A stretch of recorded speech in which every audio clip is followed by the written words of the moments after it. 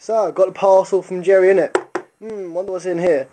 He's got pretty neat handwriting, I have to say. Right, see if I can get this done. Now, he warned me before he sent these that he taped them up like proper crazy. So, trying to do this one-handed probably isn't going to work. Right, now listen carefully, because this is crazy shit and it's a bit complicated. And although it's not electronically correct to do this, I've wired 3 PSUs in parallel with each other so that I get, well, a mathematical 32 amps of power. It won't be exactly that for loads of reasons I can't bother going to now. So yeah, I've got all of the power going into this. I've got multiple wires from all 3 of them, so that it basically has the same effect of thickening the wire so that the wires don't get too hot. Got it on both sides.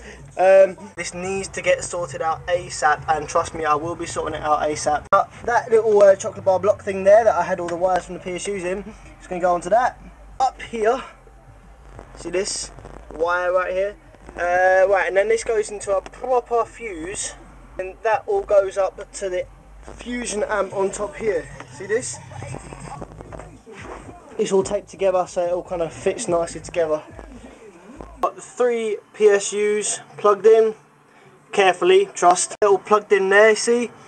I've got the wires from the PSU plugged in there.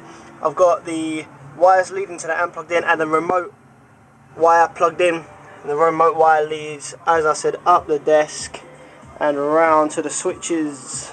Let's give it a plug in. Shit, man. Okay, right, let's go. Ready? 3, 2, 1.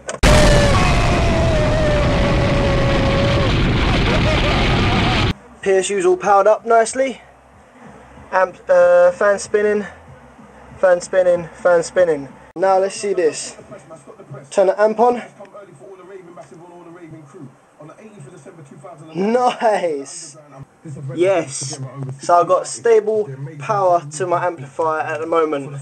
It's not pushing anything because I haven't got any speakers plugged in. But there you go. Amp on.